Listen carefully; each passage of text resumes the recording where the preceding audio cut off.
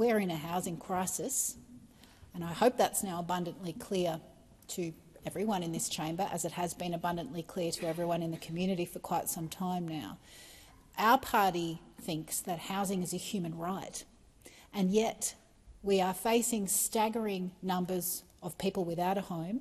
The rates of homelessness are skyrocketing, the rates of rent rises are skyrocketing, and as we've just heard from the previous speaker, young people have given up hope of ever being able to own a home. They're now struggling to pay the rent, let alone considering owning a home. So we are in a full-blown housing crisis, and we know that it's touching people that previously have not experienced such precariousness. We know that it's hurting single parents, women and children fleeing domestic violence, young people. It is touching older people, people on an inadequate pension. This crisis is touching so many people, and it's against this backdrop that we have, I might add, a $39 billion yearly commitment to retain the tax perks that goes to property speculators and investors. $39 billion in just this current financial year that this government will continue to spend on people that have 5, 6, 7, 18 investment properties. Now, I'm flagging that we will come for you on that issue, and we maintain that that is a very poor spend that is actually worsening the housing crisis and clearly deepening the inequality in housing. So it was against this backdrop that about 9 months ago the government proposed the Housing Australia Future Fund bill, which we're now coming back to debate today.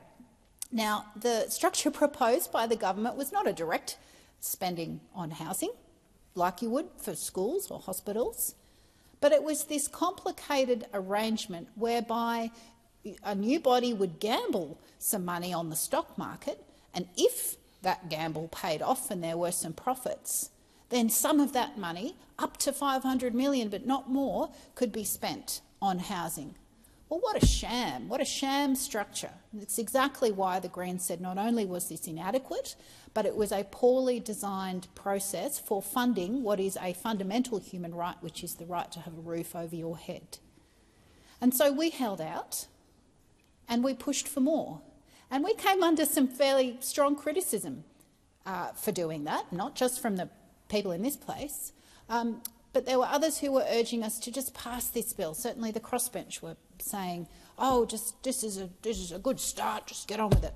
Well, fast forward 9 months to yesterday, when the Greens were able to extract $3 billion in direct funding for social and affordable housing from this government as a result of our negotiations.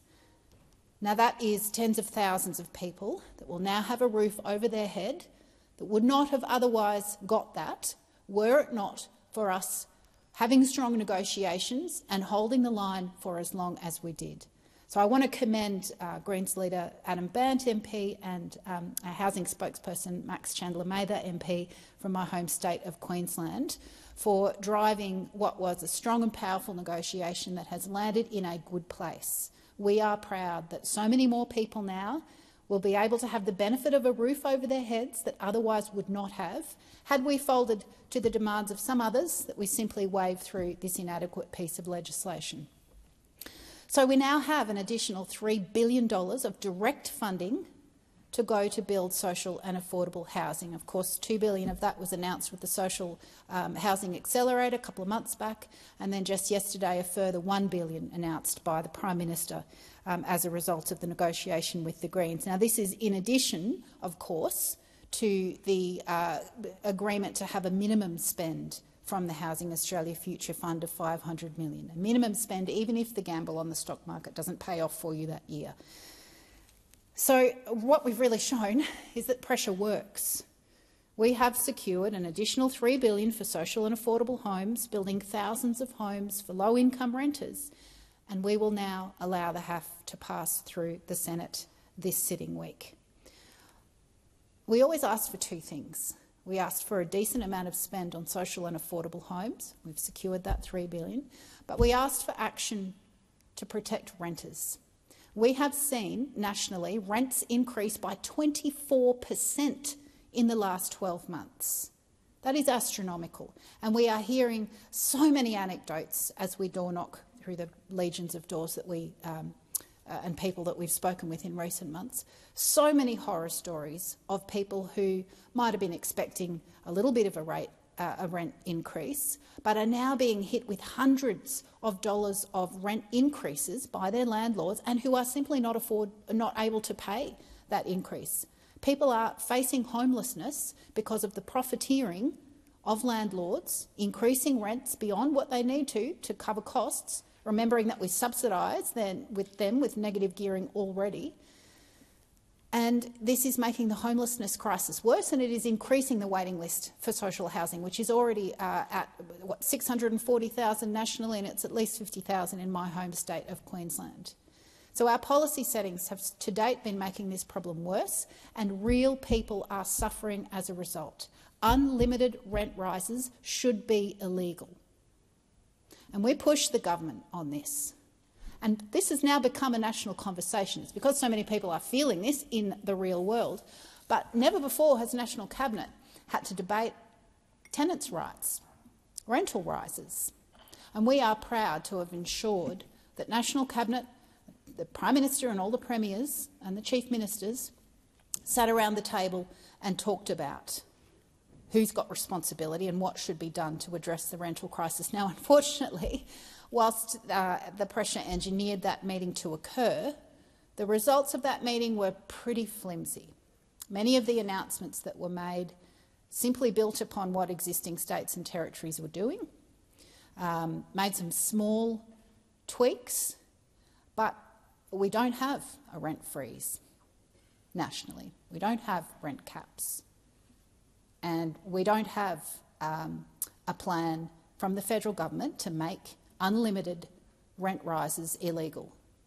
Now, I've heard the government say in other contexts that when a crisis is a national one, it deserves national attention. It seems that they only say that selectively. What they've said with rents is basically it's not their problem. This is a state and territory matter. And yet you cannot have both things true at the same time. If on other matters you're saying the crisis is so great, deserves a national response, why are you not accepting that we are in a national rental crisis and that the federal government should do more? The very least you can incentivise the states. You can use that gentle pressure. It's wall-to-wall Labor governments on the mainland. You're all on the same team. Don't tell me that the Prime Minister doesn't have any power to actually shape national policy and to coordinate and collaborate and incentivise the states and territories to stop unlimited rent rises, to make them illegal and to bring in some meaningful standards for tenants, not the wishy-washy commitment to running water that National Cabinet came out with. I mean, really, is that the level of expectation that renters can expect from this government, a commitment to running water? You would hope that it wouldn't require a National Cabinet meeting to guarantee running water for tenants. We need so much stronger standards for tenants. We need to investigate longer leases. We need to make those no grounds evictions nationwide and consistent. Wouldn't it be nice to have a right to a pet as a tenant? We know how good for mental health having an animal companion is. Wouldn't it be good if we could have some national standards relating to that? There is so much that the federal government could do to drive and to respond to the rental crisis that we are facing. And yet, nada. The most minimum outcome from the National Cabinet meeting. So I say to the government, we will keep pushing for a rent freeze. We will keep pushing to make unlimited rent rises illegal. And we do think it's your job as the federal government, particularly when all of the state and territory governments on the mainland are from your same political party, we do think it's your job to address this crisis. And moreover, people out there think it's your job to address this crisis. And people out there are actually really feeling the pain of the stratospheric rent increases that they've faced in the last 12 months. And they know now, they know that there's someone in this parliament fighting for them. We have put renters' rights on the agenda nationally, and we will keep fighting for an outcome. We were not able to get it this time around, but there's more legislation coming. And we have warned the government, and I'm doing so again today, that we will be using our power in this place to fight for renters. You should be doing the same. It shouldn't be a political issue, but someone's got to fight for renters. I would hope that you would all do that, but We're the ones pushing for it, and until such time as you come to the party, then be warned, people are not happy and people expect better from you. They changed the government, they wanted a change of policy, they actually wanted their material concerns addressed, and they're deeply disappointed and underwhelmed by what they've seen so far from this new government. So this is an invitation to the government to seriously consider those rental reforms that we are proposing, because it's actually what people deserve, it's what they want, and it's really a human rights issue. And in a wealthy country like ours, it is appalling that we can't see the opportunity here for the government of the day to help out 1/3 of the population who rents. Now, I might add this is the same government that's spending, what is it, $500 billion now on nuclear submarines. It used to be $300 and something billion, and we've got it recosted, and it's $500 billion now on nuclear submarines. You can find money for that. Stage 3 tax cuts, $300 and something billion now, over 10 years. Again, you're not poor when it comes to those things, weapons of war and tax cuts for the rich. Oh, but you're too poor to do something about renters and too poor to actually put a decent amount of money in to build social and affordable homes in a way that would end the waiting list, in a way that would ensure that everyone in this wealthy country of ours can have a roof over their heads. We know the horror stories about people living in cars, people living in tents, people one rent rise away from that precarious situation. This is an eminently fixable issue, and we again urge the government to get on with it and fix it, and we warn you that we will not let up on this. The fight is just beginning, and we have legions of people out there who are backing us on this and who deserve a better outcome from their government.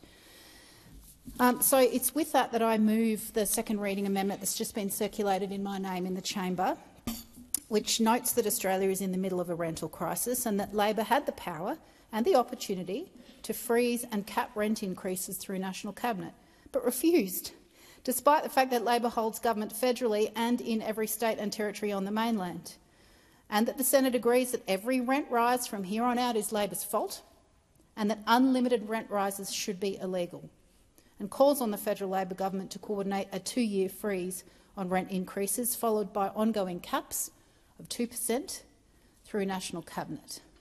So that's second reading amendment 2109, standing in my name, which I moved. And I also flagged that Senator Faruqi does not wish to proceed with her second reading amendment, so I seek leave to withdraw that on her behalf. In the remaining time allotted to me, I wanted to share, if I have time, some of the horrific stories that we heard from renters through the Senate inquiry into the rental crisis, which the Greens were proud to spearhead and which has been going around the country, giving a platform to people who felt voiceless until now and who felt like no one in here is representing them until they heard the Greens were fighting for them.